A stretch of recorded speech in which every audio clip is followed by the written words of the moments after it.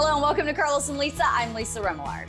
And I'm Carlos Ameswitz. Nice to have you with us. Today we're going to talk about being kind, Lisa, because kindness, of course, is important in a world where we're at each other constantly.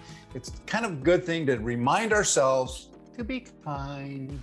I know. It's, sometimes when you're on the internet for too long, it's difficult.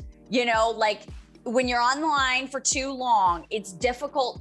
And you have to, at least for me, I have to remind myself, this is the internet, back away from the internet and just take a breath before you say something, because our natural reaction, I think a lot of people, is to just, but what about this? But that's not right. They challenge you on everything. They challenge you on everything. And that's the thing. I think that, for those people who contribute regularly to social media like you do and so many others do, that you want engagement, you want people to like what you're doing and enjoy what you're doing. But there are always some people who are they're just hell-bent on being unkind. They're hell-bent to make things, I don't know what it is. Is it just that they're maybe just at home by themselves, trying to figure out how am I going to have a conversation that engages people, and they're just ugly. It's horrible. Yeah, I don't, that mentality I don't understand. And you're right, I see it a lot.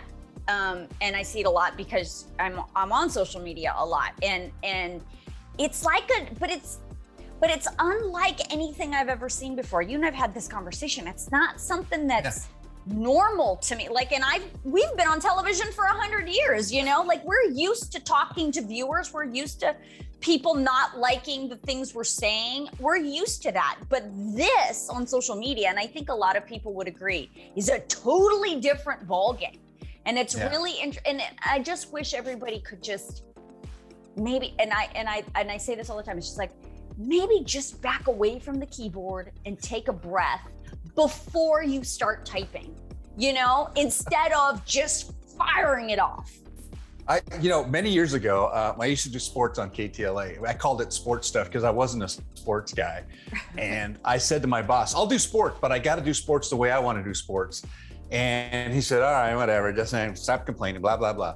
So the very first sportscast, the Raiders were going to play that weekend. And so here I am doing sports, and I said, on TV, I hate the Raiders. I'm a Chargers fan, true blue and gold Chargers fan. This was in LA, okay? And the Raiders were in LA at the time. And I said, you Raider fans, you listen to me. They're gonna leave LA someday and hurt you.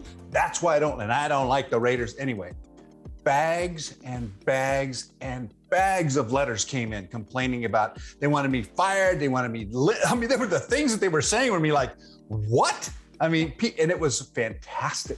Wait, let me just back up for a second, because you said bags and bags of letters. Talk about the Stone Age. Handwritten mails.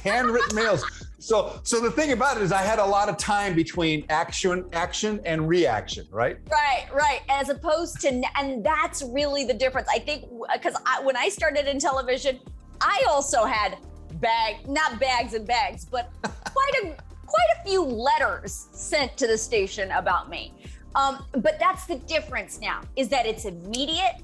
It's you can get your information straight to the person that you're upset about, or straight to the television station, or straight to the social media account that you're upset about. And that's the difference. It's just immediate.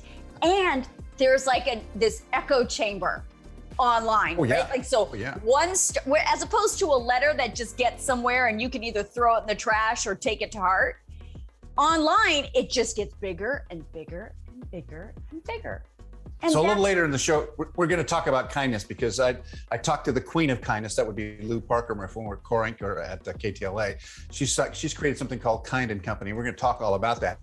It doesn't take that much to be kind, to think about it twice before you say something, before you react in a weird way that isn't kind. Because look, you got to count your blessings. You got to understand that, in your world, things may be tough, but it's not, you need to be conscious of other people's feelings and how they might react to something you would say.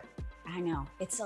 I just keep saying this. I think the social media world has created a lot of me culture, as opposed to what's best for all of us, right? Like, let's just kind of And Lou, that interview you did with Lou is so great. I'm so excited for people to hear it, because she is really like, in my head, I'm thinking, how can I be more like that? I guess it is.